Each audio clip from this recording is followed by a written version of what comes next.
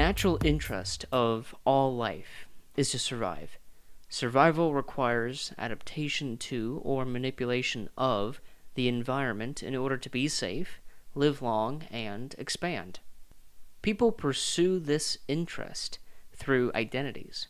If you identify, say, as a Christian, then you have the interest of keeping Christianity alive, which requires adaptation or manipulation of the world to keep Christianity safe, to live a long Christian life, and to expand your religion both in personal understanding and piety, along with expanding the population of Christians. All life and all identities have this same drive. Proper statecraft includes clarifying the identity of the state and to remove or prevent identities that do not belong in the state identity from attaching themselves to it. Identities are a lot like viruses, since they cannot be considered as life on their own, and yet they have the same drive as life. They enter into the minds of people as a virus does a host. An identity only survives if there are hosts to believe in it. Some identities try to attach themselves to other identities to form a new identity with the intent of securing its interests. Similarly, organisms attach themselves onto other organisms in order to survive, and these can form new organisms entirely with a new identity and a new interest. This we see in America as Christianity is dying, or at least under the perceived threat of dying. It is trying to attach itself to the national identity. There are formal and informal ways Christianity is adapting or manipulating America. The formal ways include official documents and policies. For example, changing the national motto from E Pluribus Unum to In God We Trust, changing the Pledge of Allegiance to include the words under God, allowing state courts to recognize religious iconography, such as the Ten Commandments, which have little to nothing to do with American politics, and economic policies around religious institutions with tax exemptions, deductions, and subsidies. The informal ways include culture and marketing. Culturally, parents have the ability to force their children to go to church with or without their consent, and could use punitive measures such as grounding or insulting against impious children.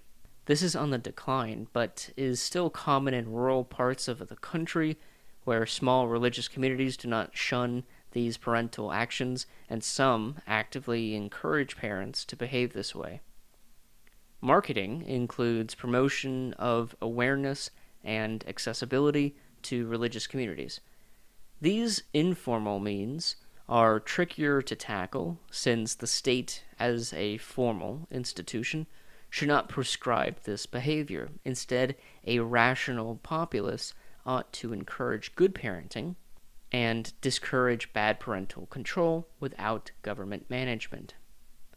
These formal and informal means have been about manipulating the world in order to become more suitable to Christianity, but there has also been a lot of changes to Christian thought and practice, which is Christianity adapting to the world in order to fit in better. Examples include changing views on marriage, divorce, abortion, nationalism, family, apostasy, sex, entertainment, multi-religious relationships, education, specifically on evolution/creationism, along with other things. There is a lot of overlap between the formal and informal means of pursuing the interest of Christianity, and there are sure to be many more ways that have not been addressed. The state, as a secular entity, needs to maintain that secular characteristic in order to keep its mandate of civility. The reason being is that the enfranchisement of one religion over others is a threat to all religions. If this avoidable threat becomes a reality, then the state has failed and lost its claim to civility and enters into a state of war, or at least the threat of war, until equal treatment under the law has been restored.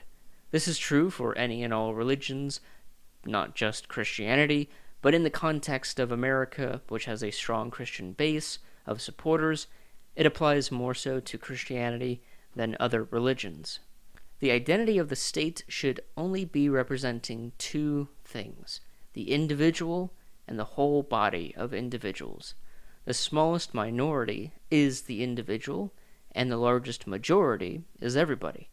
Any other group cannot claim to be the true majority or minority, and should not be the interest of the state. White people are not the largest majority in America, and so the interest of whiteness should not be the interest of the state. Likewise, black people are not the smallest minority, and so blackness should not be the interest of the state. Instead, the whole body of individuals, which include both whites and blacks, and all other races, should be the interest of the state.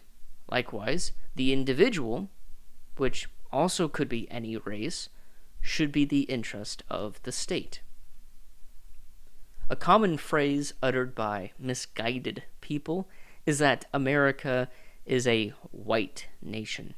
Here we see the identity of whiteness trying to attach itself to the identity of the state, since these people feel that whiteness is under threat and that it should be maintained through formal enforcements. First of all, whiteness is not under threat, as there are more white people in the world today than ever before. And also, whiteness is not a characteristic of America. America is a nation for every individual, not just for white people. The most notorious use of the concept of America being a white nation was the Dred Scott case, where the Supreme Court decided that blacks cannot even be citizens, since America is a white nation. This is referenced at the beginning of the majority opinion made by Chief Justice Taney, who said that when the Constitution was made, they, Africans, were not included in the community that constituted the state.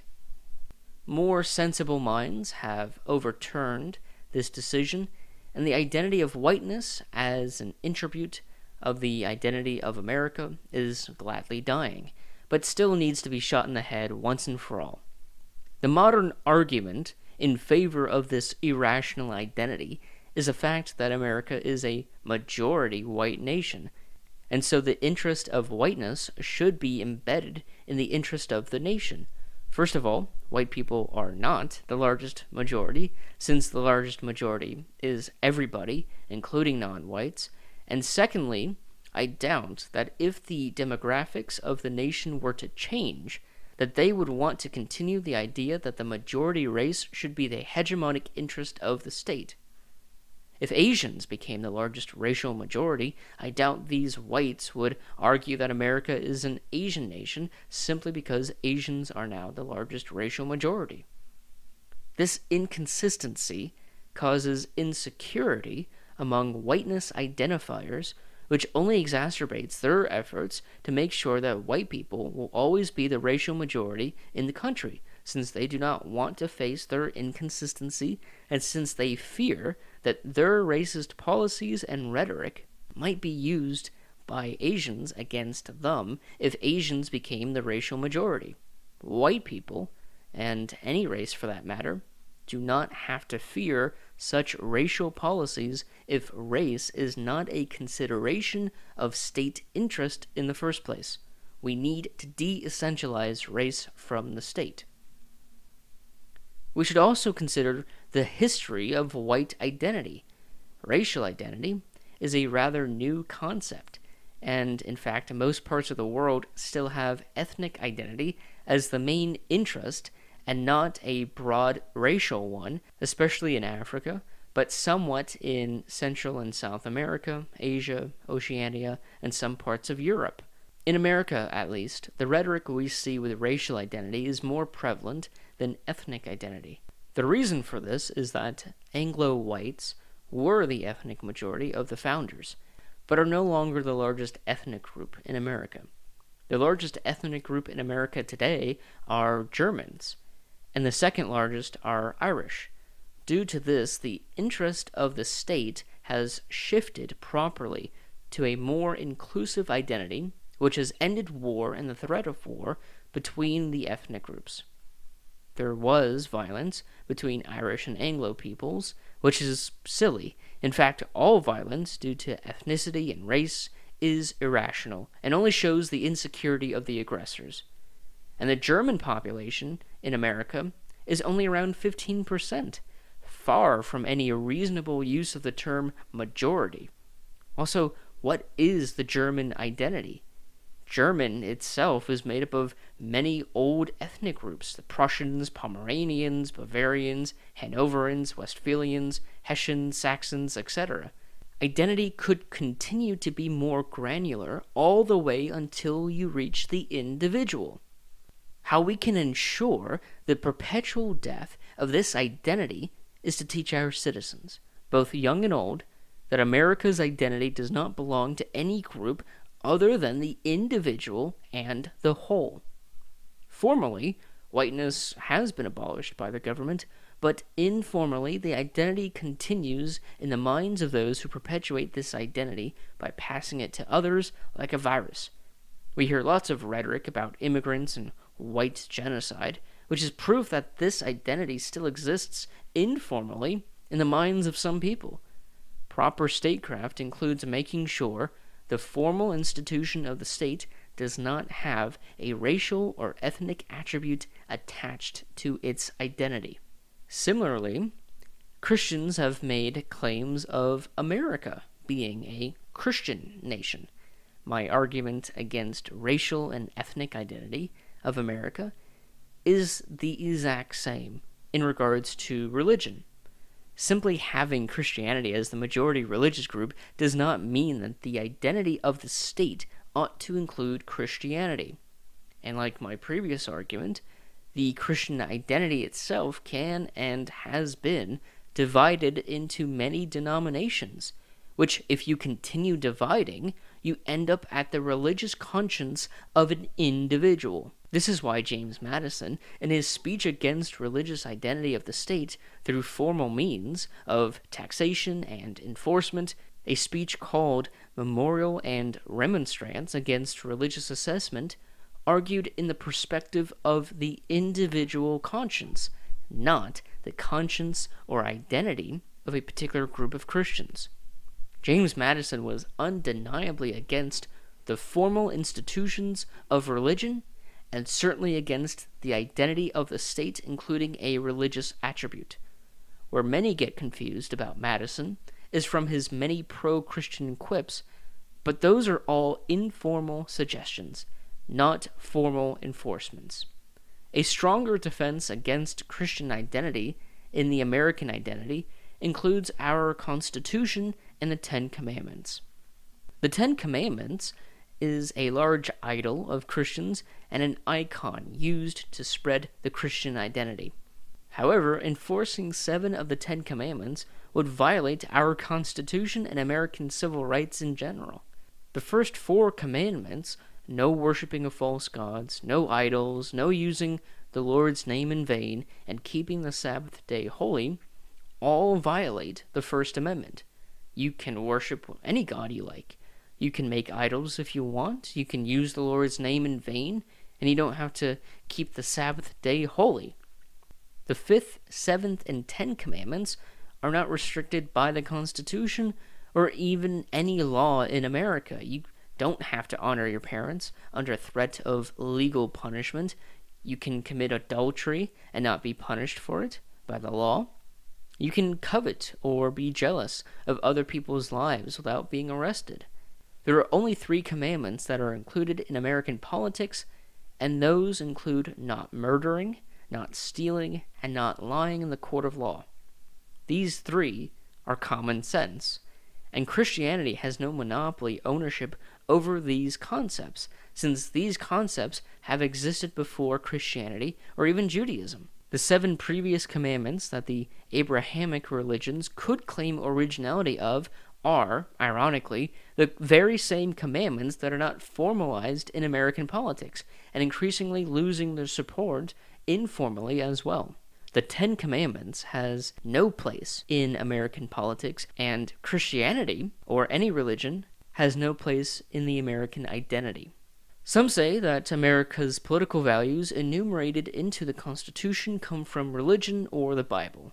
I would ask, where in the Bible does God say that everyone has the right to worship whichever God they wish to worship, and no punishment on earth or after death would be inflicted depending on the religious choice of the individual? The concept of religious toleration, especially as a right directly endowed to people from God, is found nowhere in the Bible. Where then does the idea of religious toleration come from? In modern times, from the Enlightenment, specifically after the bloody 30 Years' War, which shed light on universal values, including liberty, which extends to religious toleration. Liberty requires that the state and society be tolerant of certain actions, like worshiping a religion that is different from others. The source of American values is not the Bible, but universal values, understood through reason. To my fellow secularists, learn about this topic as much as you are interested, and ponder on new arguments to end the spread of religious identity in politics. For the tactics that they use, we can use, but their weaknesses are also our weakness. For atheism is itself an identity like any other. This means that our identity ought not to be the identity of the state. Instead, along with religion, should be a non-issue to the government and politics in general. That is the goal. To separate the issue of religiosity from the government, not to replace religious hegemony with atheistic hegemony. Only then could this specific identity conflict die and remain dead. France has done a terrible job at this with their laïcité, which enforces atheism, which again should not be the identity of the state, but instead liberty, something that is a universal concept that can be applied to everyone. There is a lot more religious unrest in France than in America because religious communities feel and are threatened by the state, while in America we handle religion through liberty, which does not threaten religions in general. How America handles religion, although not perfect, is better than France and most of the world. Where we can make progress is abolishing the formal religious policies mentioned earlier, along with decreasing the informal support among the American population, mainly through increasing education of science and cosmopolitanism. Race and religion seem to be the main identities trying to leech off of the American state identity, but there are many different identities that we should be perpetually concerned of. Cultural identity, sexual identity, gender identity, sports identity, music identity, corporate identity, the cult of an individual person, etc. These smaller identities, for the most part, are not significantly affecting American politics, except for maybe corporate identity, which includes the automobile culture, where the government subsidizes infrastructure that benefits automobiles more than other types of transportation, which gives an unfair advantage to one industry over the other, which could be more costly to the nation since other forms of transportation may be faster and safer and cheaper than cars and trucks. This could be solved with non-negotium, the idea that there should be a separation of business and state, where the government does not identify with any one particular industry so that the state power is not used to perpetuate that industry over others. Another identity that we need to address, and one that used to have actual political authority, is the identity of land ownership along with educational meritocracy. The government needs consent of the governed. A civil way in which the people give their consent is through the institution of suffrage. Suffrage ensures the interest the people have in the state since they give their consent. Restricting suffrage to just those who have land or high education will only decrease the amount of interest the people have in the state, since not everyone owns land, nor has everyone received a high education. This decrease in interest of the people will make the state lose credibility since it decreases the amount of consent it has from the people. Having a well-educated electorate is important. The way to have this is not by restricting suffrage, but by expanding education. Spending needs to increase both on the state and federal level, but the education institution needs reform. The identity of the state should not be contingent on anything but the individual and the whole. Dividing the people into subgroups to be treated differently is not proper governance. Landowners should not be the identity of the state, nor should high education, whatever that actually means. Enfranchisement based on educational merit can and has been tyrannical, depending on who decides what is a proper education. Throughout history, educational requirements had very little to do with actual decent education and had more to do with party loyalty. Another identity that had an effect on many countries around the world includes cults of personalities, or the state identity being attached to a single individual. This includes dictators and monarchs, especially absolute monarchies. But even constitutional monarchies still have that unreasonable identity of a single person attached to the state identity.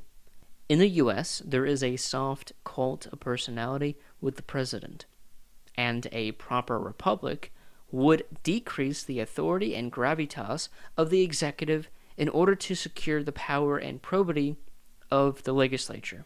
We have holidays around the president, not Congress. Most people know who the president is, but not their congressor. We have lots of statues of past presidents and very few of congressors. The solution is not more statues of congressors, but instead less statues of presidents and individuals in general. Statues of the personification of universal values, like the Statue of Liberty, are perfectly fine, but statues of individual people lead to cults of personality, which should not be encouraged and especially enforced or paid for by the state. The executive branch has assumed many delegated powers from the legislature since the legislature is becoming distracted by irrational politics. Look at the bills introduced in Congress during any given month, and there will be bills that are not necessary nor proper for Congress to be interested in. Some bills are about honoring an athlete, or renaming a post office, or commissioning a statue. None of these bills are necessary nor proper, and should not fill the schedule of Congress. A well-regulated and properly functioning Congress would filter out this nonsense and focus on actual policies that, due to Congress being distracted, have been delegated to the executive branch. What I'm referring to is who decides how laws are enforced. The legislative branch creates laws, the executive branch enforces laws, but who decides how laws are to be enforced? This was an issue that even Washington mentioned in his first inaugural address, and he decided that Congress should decide how a law is enforced. This decision has not been enumerated into the Constitution properly, and so over time Congress has delegated that power to the executive. This is why there are so many agencies and departments in the executive branch with little to no oversight or much interest by Congress. Congress technically does have power over deciding how laws are enforced, but this requires a proactive Congress, and we see that they are not using this power responsibly, which allows the executive branch to get away with creating policies that circumvent the legislative branch. Changing the understanding of the state identity would change how Congress uses its power for that identity's interest. If congressors view sports as important to the federal legislation, then they will waste their time introducing and passing legislation about sports. But if they understood that sports should have no place in politics, especially federal politics, then they will not waste their time. Another identity, one that has gripped the southern United States, is the Confederacy. People are identifying with an institution that no longer exists, that was immoral at the time and especially today, and anti-American as it went against the Constitution and the rights of people. They perpetuate this identity simply because they lack education on the matter, and it was given to them by their parents or friends like a virus. We need to remove this identity from the hearts and minds of those people. Formally, with good education, and informally, with more open discussion with these people to make them feel more attached to the true American identity than with the identity of the Confederacy. Adopting universal values is the best way to achieve this. If those who are against the Confederate identity, as all Americans should be, switched the racial identity of America from white, as it was during the time of the Confederacy, to black, then many who still identify with the Confederacy, and therefore the white identity of the nation, will view anti-Confederacy as anti-white, and would not feel attached to America today, and would continue to fight against anti-Confederacy rhetoric and actions. Switching America's race from white to black is not the answer, but instead to universal concepts that everyone can get behind regardless of race. This is the proper progressive movement. However, there is an idea that universal values threaten a particular race. They do not. It does threaten the identity of a hegemonic race, which, as mentioned many times before, is a virus that only survives when it has hosts who believe in it, and if everyone adopted universal values, the identity of race would die. This is a concern of all conservatives who are not actually conservatives, since they do not want to conserve anything, and certainly not the current state of America. They are more like restorationists who want to restore a previous state of America. Some want to restore the state that America had in the 1980s, some the state of the 1950s, some the 1860s. There are inconsistencies with all of these restorationists, since they want to keep modern amenities like technology, but they want to restore identities that they identify with the most.